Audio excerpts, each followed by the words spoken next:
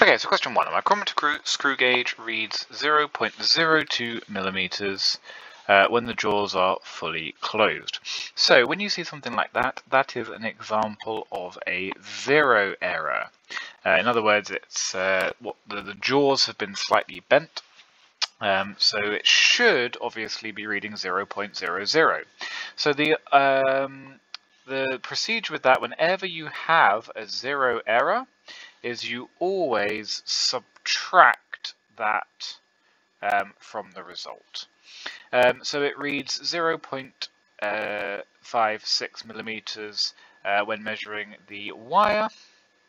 So what we need to say is that the actual diameter of the wire will be 0.56, take away 0.02, which is 0.54 millimeters.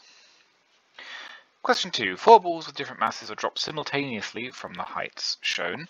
Very important term here, air resistance may be ignored. Which ball hits the ground first? If you got this wrong, little hint for the future, just try and stop overthinking the questions, because this is a fairly straightforward one. We know that all objects accelerate at 10 meters per second, or 10 meters per second squared.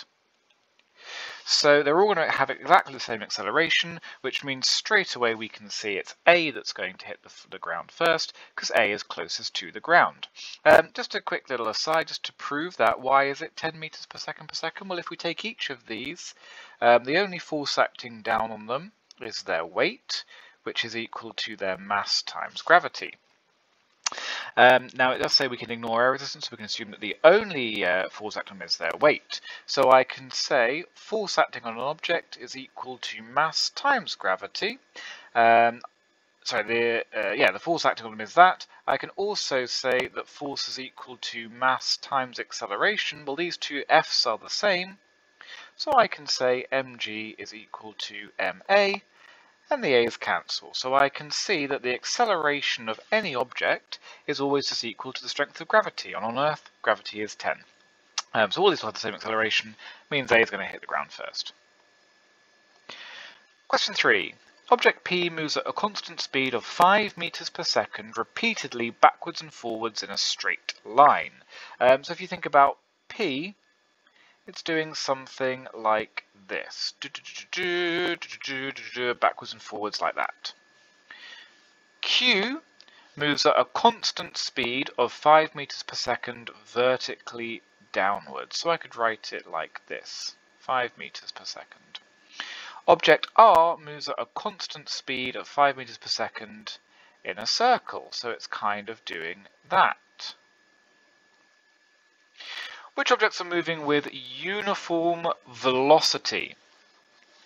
So uniform velocity means not changing.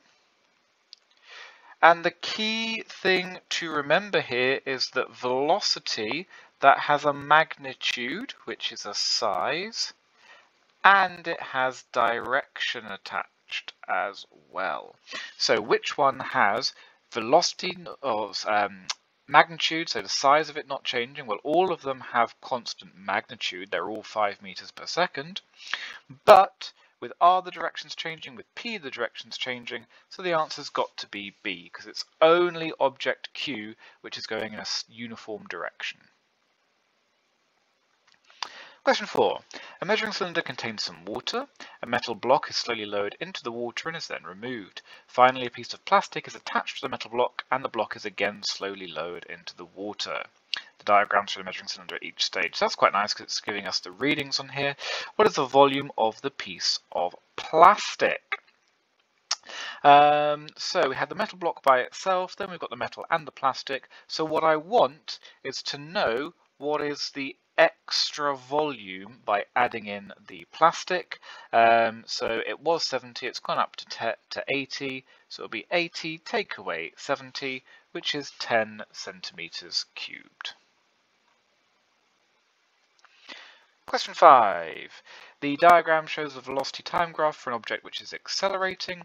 What is the acceleration of the object? So what we need to remember is that acceleration is the gradient. And so for this, the change in y will be 120 take away 20, which is 100 meters per second. The change in x will be 40 take away 0, so my acceleration will be 100 divided by 40, which is 2.5 meters per second. Meters per second. Question 6. A pair of cutters used to cut a rope. Where should the rope be positioned, and at which label points should the hands be positioned to produce the greatest cutting force? So this is basically a question about moments. And what we want to do is have the biggest force possible. So in order to get the biggest force, what you need to do is move the object you're interested in close to the pivot and produce your force far from the pivot. And you can kind of think of that intuitively. If you were trying to cut something, where do you put it if you want to get the most force possible? Well, you put it right up against the pivot of the blade, and then you push from as far back as you can to get the most force. So we're looking for Q and S together, so that's going to be D. Question 7. So this one's all about the idea of centre of mass. So if you remember, the centre of mass of this object would probably be about there because the base would have some height, and it's the object where we can say that all the mass seems to act. So the idea is that if I start to tilt this object over, like that, then now my centre of mass is outside this pivot. So what I have is a moment that's going anti-clockwise, and it will topple over. So there are always two ways to make things more stable. You can always do it with a wider base or a lower centre of gravity. So it's going to be D. Why does a lower centre of gravity work? Well, if I move the centre of gravity to be down here, for example, by putting weights in the base, well now, if I move where this moment is acting, if it's acting closer to the base, can you see now my pivot point is here? So it's inside the pivot point. So my moment is now clockwise, and it's going to rotate that lamp to stand up again. Question 8. An object of mass 1 kilo is at rest on Earth. An identical object is at rest on a planet with a gravitational field strength of twice that of Earth. Which row correctly compares the object on the planet to the object on Earth? So we need to know that weight of an object is equal to mass times gravity. So if gravity, this G term here, is double, that means the weight will be double. So we can straight away get rid of C and D. Then we're asked for its acceleration when the same horizontal force is applied. So if you imagine the object kind of sitting here on a table, and it's got its weight acting down that way, and now we're saying we're applying a force to it like that. Well, the force is equal to mass times acceleration, and acceleration is equal to force divided by mass. Notice the mass of the object is always 1 kilo. So it's going to be exactly the same. If I'm applying the same force, I'm doing the same force divided by the same mass, so I'm going to get the same acceleration. So the answer's got to be A. And that has some interesting real-world effects. If you're in a rocket ship or in a spaceship, you can't actually you still need a huge amount of force to make something move. So a heavy rocket still needs big, powerful engines to accelerate because it still has the same mass. Sometimes you might see in, certainly SPM textbooks often, they talk about mass being a property that resists motion. I don't particularly like that as a definition. I think it's a bit confusing, but it does work when you're thinking about something like this. We can just go back to this equation, force is mass times acceleration. acceleration. So it's the force doesn't matter if there's gravity on it. If you want to make something start moving, you're always going to need the same number of newtons for every kilo of mass. Question 9. A square wooden raft floats on a lake. Oh, that sounds like a tongue twister. The density of water in the lake is 1,000 kilograms per meter cubed. So I'm just going to write down here for future reference this symbol rho, which remember means density. The sides of the raft are 2 meters long and the thickness of the raft is 2.0 meters. Okay, the mass of the raft is 700 kilos. How many barrels, each with a mass of 100 kilos, could be placed in the raft before its surface sinks to... this is a great question. So there's a little fact that you need to remember, and that is, in order to float, an object must displace, so that means push out of the way, the same mass of water as its mass. So we're going to need a couple of stages to do this question. The first thing we're going to think about is, okay, so we've got a raft with sides 2 meters and it's square. So, okay, so we're going to treat it as a square. So our raft kind of looks something like this. So the first thing I want to say is, well, what is its volume? So the volume of this will be 2 times 2 times 0.2. So what will that be? That will be 0.6 meters cubed. So what we can do is we can push outside 0.6 meters cubed of water as it sinks into the sea. So if you imagine if this is the water level at the start, so the water is kind of going to be at the bottom of the raft. As we put in mass, that's not right. As we put in mass into our raft, then what will happen is the raft will start to be pushed down, and we'll see that water level rise until it's right on the top of the raft. And obviously if we put in too much, the raft will start to flood and it will sink.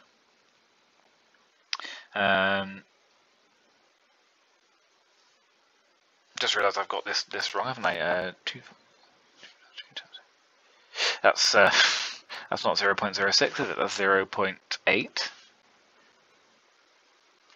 So again, don't always trust your mental maths, or be better at mental maths than I am. Okay, so what we need to say is, well, what is the mass of water that it can displace? So we're going to assume it's going to push out of the way 0.8 meters cubed of water.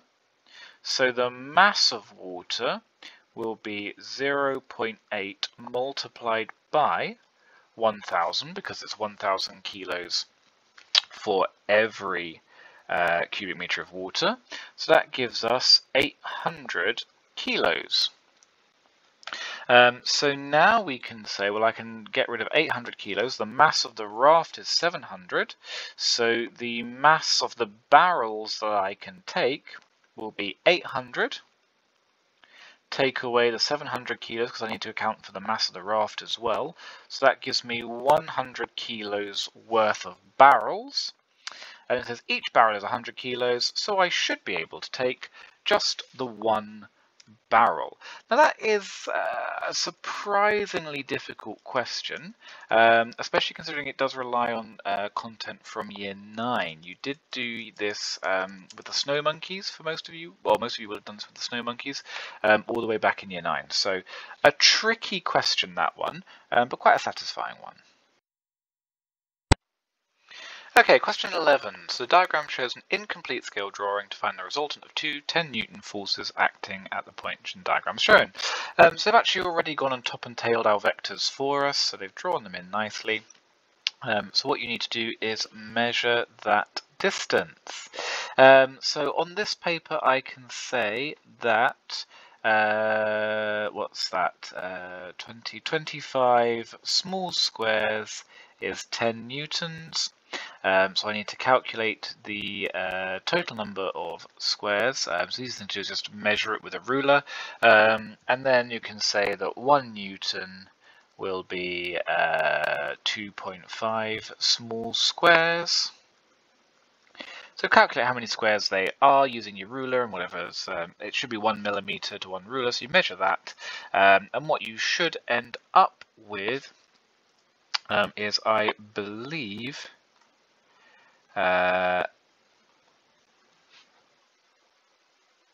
just lost the answer. It should be 18 newtons. Question 12. A car starting from rest at position X accelerates up a hill. The car reaches a speed of 10 meters per second at position Y. The kinetic energy of the car at position Y is equal to its gain in gravitational potential energy from X to Y.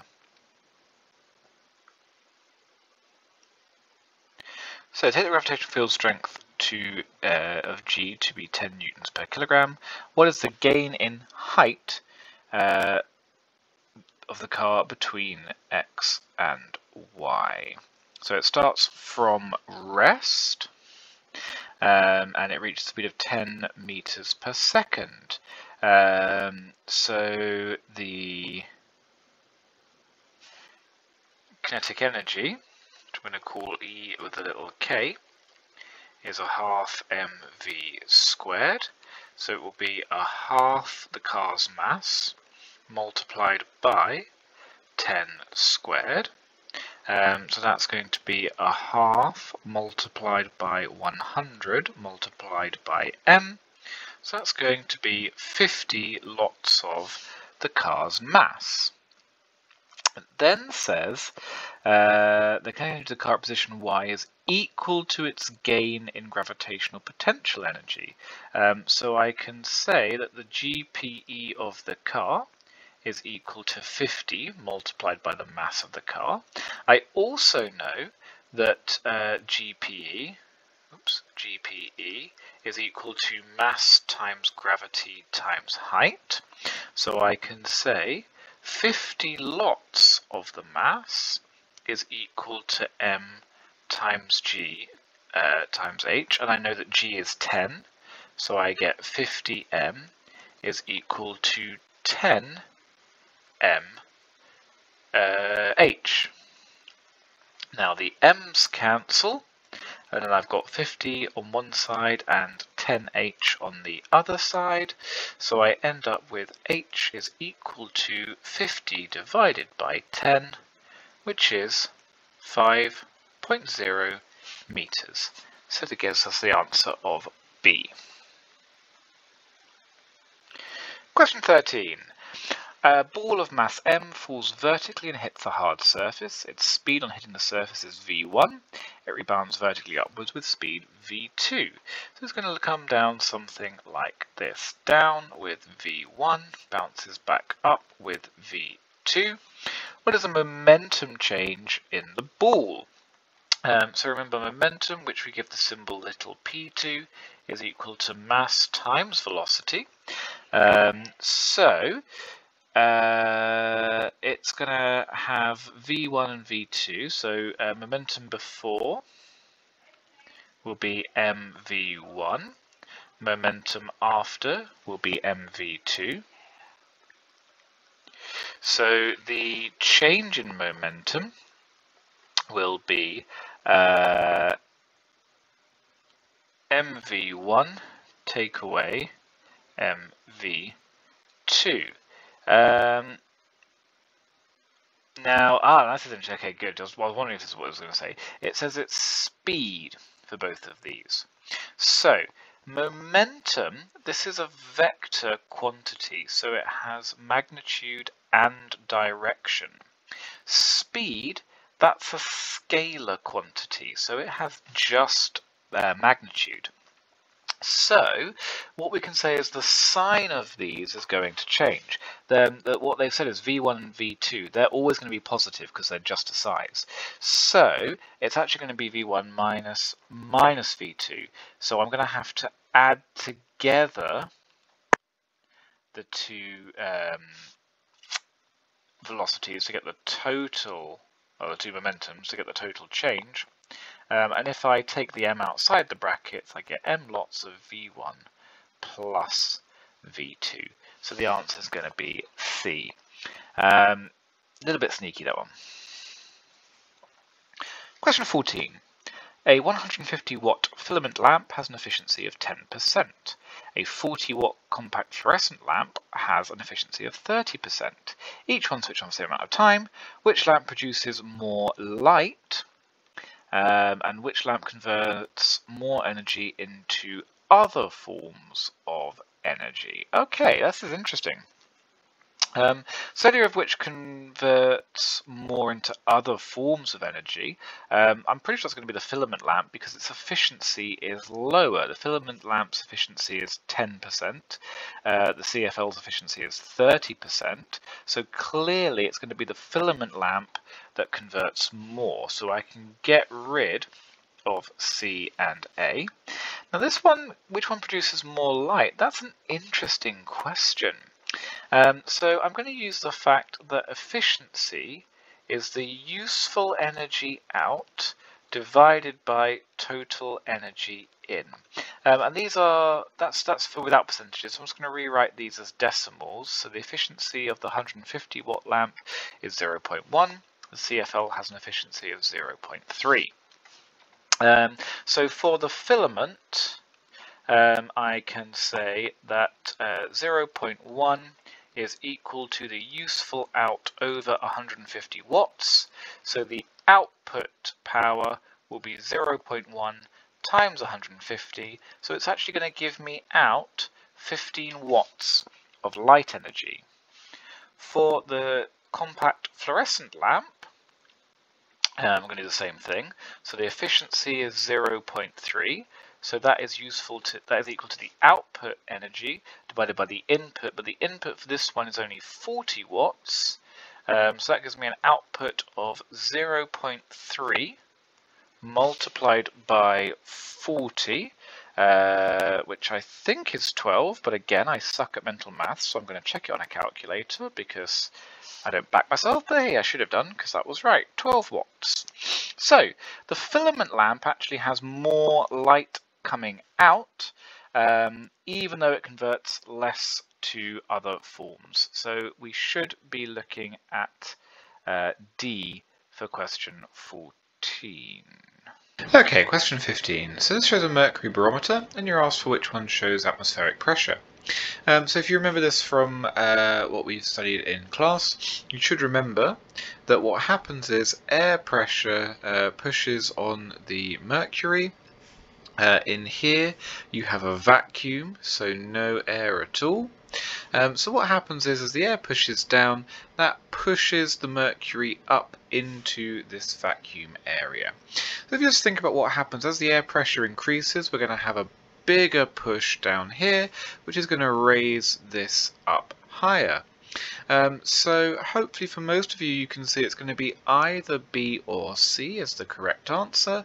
And then if you think about it, if this was really, really deep and went down lower, would that change the height of this mercury? Well, no, it wouldn't. So the answer's got to be C. We're interested in the height from the top of the mercury that's exposed to the air to the top of the mercury inside the tube. Question 16. Equal volumes of solids and liquids experience different changes in volume when they are heated through the same temperature. So this is talking about the amount of expansion of things. This is a bit wordy, so one to really pay attention to, especially if English isn't your first language. What's the reason for this? So we've got the average increase in separation of the particles in the liquid is greater than the average average increase in separation of those in a solid. That sounds pretty good. Let's just read the second one. The average increase in separation of particles in the liquid is less. Well, that can't be right, because we definitely know that liquids expand more than solids. The particles do not expand. When something is expanding due to heat, it's always the gaps between them. So 15 should be A. Just check the mark scheme before I move on to make sure that's agreed with. Sorry, 16 should be A. There we go. Yes, it is 16. 17. What physical property changes when temperature is measured in a liquid in glass thermometer? So the physical property means what is the thing that's actually changing? So the thing that's changing, if you think about how a glass thermometer works, is the liquid expands, and if it expands, it's changing its volume. Question 18.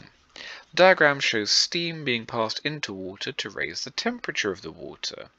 The specific latent heat of steam is 2,200 joules per gram. The specific heat capacity of water is 4.2 joules per gram per degree centigrade. And the mass of water being heated is 490 grams. So we're asked, what mass of steam must be passed into the water to raise the temperature from 19 degrees to 100 degrees? Okay, now this is actually a relatively complex question because it's actually quite a badly written question. If you remember how temperature energy curves look like, so this is energy, this is temperature. If you remember for water, so it starts off down here at 0 Kelvin. It means it's got no energy, and it goes up all the way to 0 degrees centigrade, or 273 Kelvin. Then you've got energy as it's turning from solid to liquid. This is then as it goes to liquid, so this would be at 100 degrees, so 373? I think so, or 6, can't remember. And then it's boiling, and then it's there as a gas. So actually what's happening is our steam will be starting somewhere here above 100 degrees, and its temperature will be reducing down to here somewhere in the liquid. So actually if you're doing this A-level style, you'd have to work out the area under here. Now I suspect that the exam's being a little bit kinder to you, and they're just going to assume that the only energy we're interested in here will be from the latent heat of vaporization, but a bit of a naughty question from CIE, just for a change. So let's try it this way. Let's find the change in energy. I'm going to write it as delta E, but you might also see that written as Q. Let's use it as Q. So we know that that is equal to the mass of the water times the specific heat capacity times the change in temperature. So the amount of heat that I need is, I'm heating up the water. This mass is in grams and my heat capacity is in grams, so I can use 490. Multiplied by my specific heat capacity, which is 4.2, multiplied by my temperature change, which is 100, take away 19. So when I plug all of that into a calculator, I get 490 multiplied by 4.2 multiplied by 100 minus 19. Be careful to put brackets around that as you punch it into your calculator. And that comes out as 166,698 joules. I'm not going to round just yet. So now I'm asked what is the mass of steam. So let's assume that all of the energy comes just from it changing from steam. So I can say that amount of energy is equal to mass times latent heat of fusion.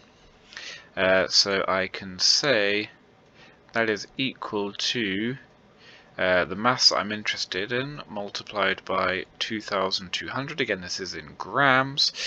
So the mass should be 166698 divided by 2200. And if I plug that into my calculator, I get 2200. No, that's not right. 2200.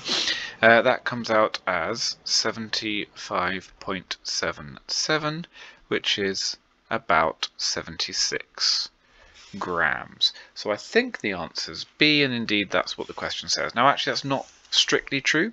I'll actually need slightly less mass than that, because although the vast majority of the energy does come from it changing from steam into a liquid, there is some energy as well from the steam cooling down from a hot temperature, and then from the steam will initially be very hot water, and that heat energy will also transfer into the water. So it'll be slightly less than that in the real world, but for IGCSE I suppose that's a reasonable answer. 19. Why is the heating coil of a domestic immersion heater placed at the bottom of the tank? Whenever you, so an immersion heater, just to, in case you're not sure about this, that's something that heats water. So you might have this in your home where you have a switch on the wall that you have to switch on before you have a shower. That's a type of an immersion heater, so it's a heating element that sits in a water tank and heats up the water. So we're dealing with heating in liquids, so you should be thinking about convection straight away. So we're looking here then, looking at the possible answers, it looks like it's an explanation of convection. So we should know that convection is when hot water becomes less dense and rises, or cold water is more dense and sinks. So let's find one that matches that. Hot water is less dense than cold water and therefore rises. That looks like a reasonable description of convection to me and is the correct answer. Question 20. The diagram represents plane wave fronts of a water wave that strike a solid barrier.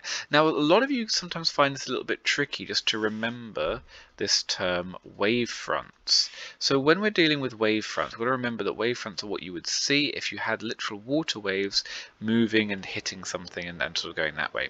So what we've got by this arrow, the arrow is showing the direction of travel, and the wave fronts are the individual waves. So if you remember from when we talked about waves, we're going to have a normal here, and then this is just basic reflection. So the angle of incidence should equal the angle of reflection, so it's going to go off at an angle something like that. That's going to be the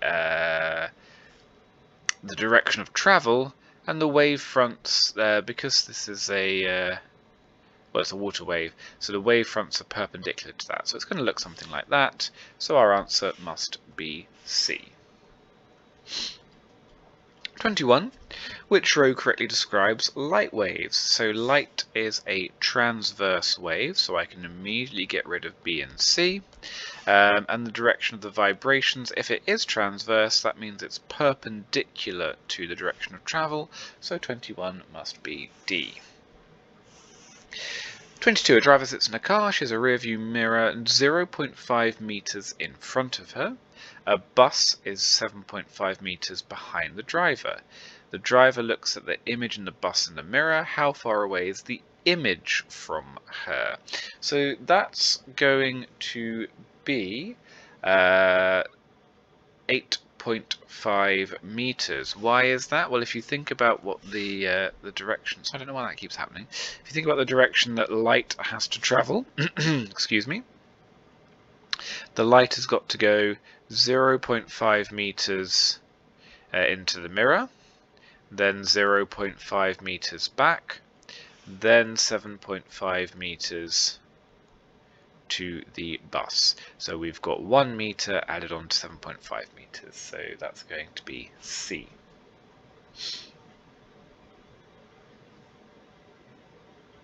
Sorry, no it's not. 7.5 plus 1 is 8.5. D. My apologies. C. Light travelling in air enters a plastic block at an angle of incidence of 62 degrees. The plastic has a refractive index of 1.48. Remember, there's never any units for refractive index. What is the angle of refraction? So for this one, we're going to use Snell's law, which you should remember from year 10. So Snell's law says that the refractive index of an object is equal to sine of the angle of incidence over sine of the angle of refraction. So that becomes 1.48 is equal to sine of, and is this the correct angle? That is, they have marked that correctly, sine of 62 over sine of r. So sine of r will be sine of 62 divided by 1.48. So r is going to be inverse sine of 62 over 1.48. Do be careful with this one. Depending on the type of maths that you do, you might sometimes work in radians, so you may have set your calculator to radians. Just looking at this, my one is actually also set to radians, so I'll just switch it out of that if I can remember how.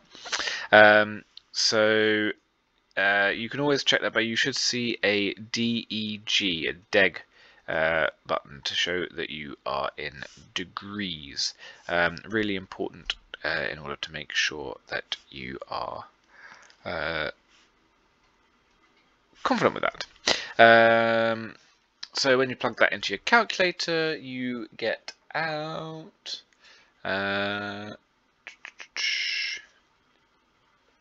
37 degrees. And you can also just sort of sanity check that. Remember, if you do a little car, we would expect light to bend, it's going to slow down, so you'd expect light to bend towards the normal. So certainly it should be smaller. They are all smaller, so not much help there, but always worth checking as well. 24. What's known about radio waves is correct. If you haven't listened to the song about electromagnetic spectrum, you definitely should. They're not used in television remote controllers. That's infrared. They cannot be detected by the human eye. That is visible. They travel as longitude. No, they're all transverse because they're electromagnetic spectrums. Oh, they have the same speed in a vacuum. Yep, because they're electromagnetic waves. All electromagnetic waves travel at the same speed in a vacuum, at 3 times 10 to the 8 meters per second. Okay, 25. A police car with its siren sounding is stationary in heavy traffic. A pedestrian noticed that although the loudness of the sound does not change, the pitch varies. So this is an example of Doppler shifts. Now that's not something that you need to worry too much about. I do apologise, this keyboard popping up all the time, it's very annoying. Oh no, sorry, it's nothing to do with Doppler shift, that's me getting confused with the year 12 stuff. Let me get rid of that for you. Okay, so what it literally means it's going nee-nor, nee-nor. So if the loudness doesn't change, loudness is that's given by amplitude. So the amplitude isn't changing, so the amplitude must be constant. So I can say it's not C or D. Pitch, that is correlated with frequency. That's the frequency that gives us pitch. So the frequency must be varying. That means the answer must be B. 26. A negatively charged cloud passes over a steel frame building. A charge is induced in the building by the cloud because the charges flow through the building. So this is an example of induced charges. So you can you might want to go back and just sort of review that if you're at all unsure. So what is the charge induced on the building, and in what direction do the charge carriers move? So if you think about it, we've got electrons here, so it's always electrons that move. Positive things cannot move. So what's going to happen? Well, the electrons are going to be pushed down away from the cloud. They're going to be repelled by it, and they're going to leave behind protons in the atoms. So the charge on the building is going to be positive, so I can get rid of C and D. And the direction of flow of charge, well, it's the electrons that move, and they must go from the building into Earth. So 26 should be A. 27. The diagram shows a circuit with a gap between points P and Q. The 4 pieces of metal of the same material are connected in turn between points P and Q. The table gives the lengths and diameters. Which wire is the current largest? So, what you should remember here is how the length and properties of a wire depend on its resistance. So, the longer the wire, that gives a higher resistance. The thicker the wire, that gives a lower resistance. Obviously, if I've got a high resistance, that will give me a low current. Remember, the symbol for current is I. If I've got a low resistance, that will give me a high current. So I'm looking for the current to be the largest. So that means that if I want a big current, I am looking for a short, fat wire. So these are all different combinations. So let's get rid straight away of the long wires. And then I want the thickest wire. That's that one, so it should be C. 28. A battery is connected to a circuit is switched on for 1 minute. During that time, there is a current of 0.40 amps in the circuit, and the battery supplies a total of 48 joules of energy. Which row gives the charge that passes and the electromotive force? So we're going to use two different equations to find the charge. We're going to use Q is IT, charge is current times time. So that will be the current of 0.40, and the time, be careful here, this is 1 minute, so that is 60 seconds. So it's 0.40 times 60, which comes out as 24. That's going to be 24 coulombs of charge. So let's get rid of A and B, and then we're looking for EMF. So to find EMF, we can say voltage is work done per unit charge. So the total charge was 24. The work done was 48. So it's 48 over 24, which is 2.0. So we can get rid of that one and that one. The answer must be C. 29. A student uses 4 ammeters, P, Q, R, and S, to measure the current in different parts of the circuit shown. Which 2 ammeters read the largest current? Okay, so for this one, it's if you've been taught Kirchhoff's law or Kirchhoff's laws, this is Kirchhoff's current law. And what you should remember is that I will have current coming down here, so I'm going to call that I1 for current 1, and it's going to split, because remember current is the flow of electrons, so I'm going to get I2 and I3. And what I can say is that the current going in at I1 must be equal to the current coming out at I2 and I3.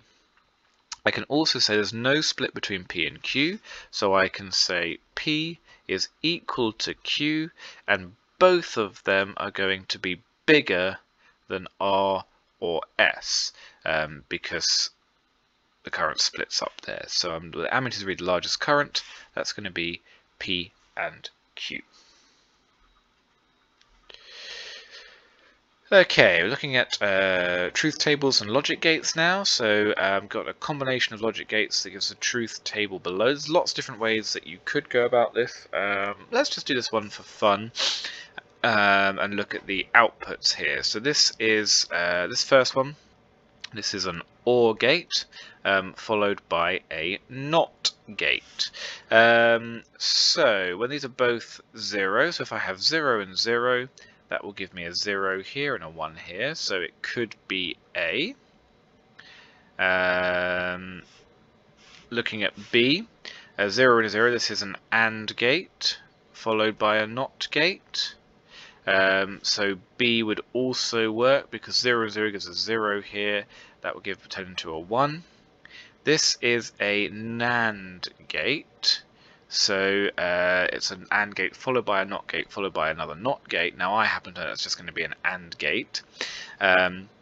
So 0 and 0, the AND would give me a 0, but then this is a not AND, so it would become a 1, and this is a NOT gate which changes it, so it cannot be C. So I can straight away get rid of that. And then D, this is a NOR gate followed by a NOT gate, and again this is just going to act like an OR gate by itself. And then actually just looking at this, I can say, well, so I've got a NOT OR followed by a NOT. So what this one looks like is this. X, Y, I've got an OR gate, which would act like a just an OR gate followed by a NOT gate followed by another NOT gate. So if you think about it, this first NOT gate is going to switch any zeros to ones and any ones to zeros, and this one's going to turn it back again. So I can just get rid of those two, so it's just an OR gate. And look down here, this is not acting as an OR, so I can say it's not D. Okay.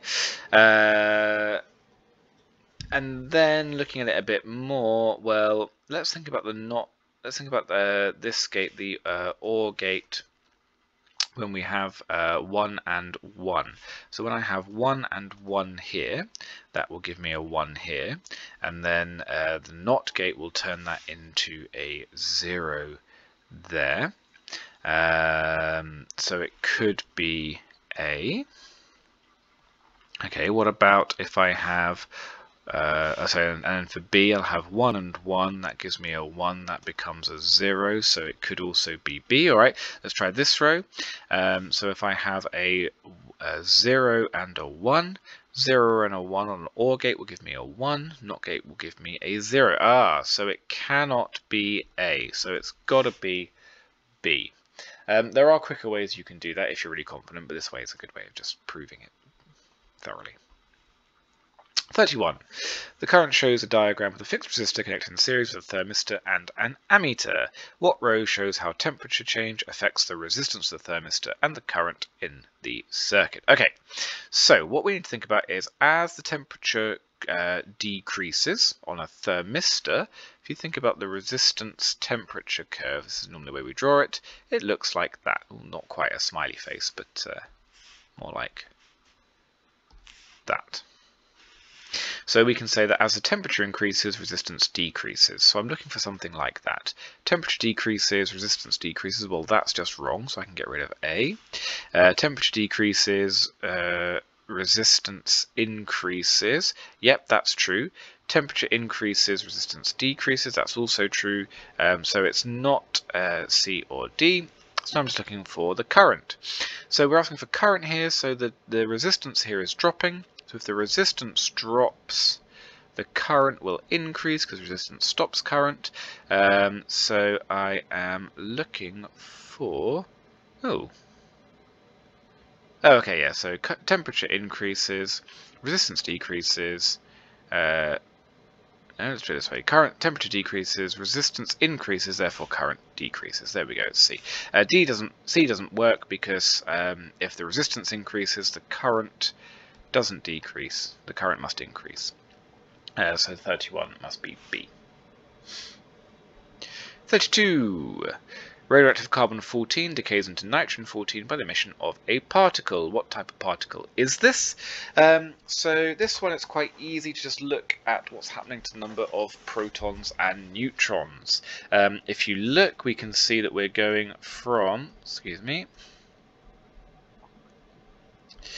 we're going from 6 to 7 protons, so we've got +1 proton. We've got the same number of protons and neutrons, so what must have happened? We must have turned a neutron into a proton, and if you remember when that happens, we get a proton plus an electron, and we know that an electron is a beta particle. So this must be A. 33. Alpha particle passes through an electric field between two charged plates. They are deflected downwards. What happens to gamma rays? Well, alpha particles are deflected because they are charged particles, so they feel the electric field creates a force on them. Gamma particles are not charged, so they are not deflected at all. They travel straight through.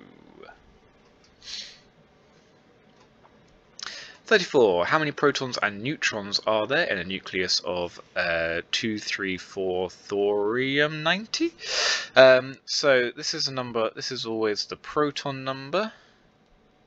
So I can get rid of C and D. And then the number, this one is the mass number, which is a total of protons plus neutrons, which means that the number of neutrons, which is the Z number we call it, that will be 234 take away 90, which will be 144, so it must be A. 35. How did that happen? 35. Which statement about gamma rays is correct? They are deflected by both electric... No, they're not deflected by either. So it's got to be D for 35. They are not affected by electric or magnetic fields. Again, just something to make sure you know. Now, some of you, we haven't quite finished all of the EM induction stuff, so some of you might be not have quite covered that, but you should be aware of it anyway.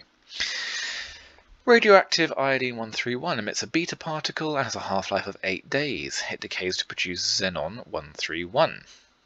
Which statement is correct? So this is talking about half-life. So remember, half-life, that is the time taken for half the sample to decay. So let's have a look. After 8 days, no more beta particles. Well, that can't be true because there'll still be half of the radioactive sample, so it will still be emitting, just at a lower rate. After 8 days, the number of xenon-131 particles has halved. Well, no, it'll have actually doubled because it's decaying into xenon-131, so I'd expect the amount of xenon-131 to go up. After 16 days, the iodine-131 has decayed completely. No, after 16 days it will be a quarter amount of what we had. And oh look, that's what D says. So 36 is going to be D. 37. Identical cells and identical resistors are used to make the circuits shown. In circuit 1, the ammeter reads 2.0 amps. What's the ammeter reading of circuit 2? Okay, so for this one, I've got two resistors in parallel. So what you should remember is that resistors in parallel reduce the resistance. And I've got two resistors here. They're identical, so I'm going to have half the resistance. If I've got half the resistance, I'd expect to have double the current. So that should be C. It should be C. The mark scheme says D. So I'm going to check that after I finish recording and let you know if there's any mistakes there. 38. The diagram shows light passing through a prism.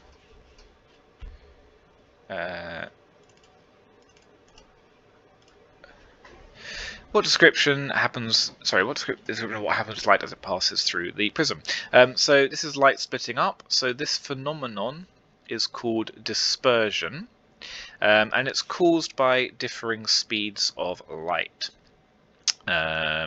So the speed of light of red is less than the speed of light of violet light, and red is the least diffracted.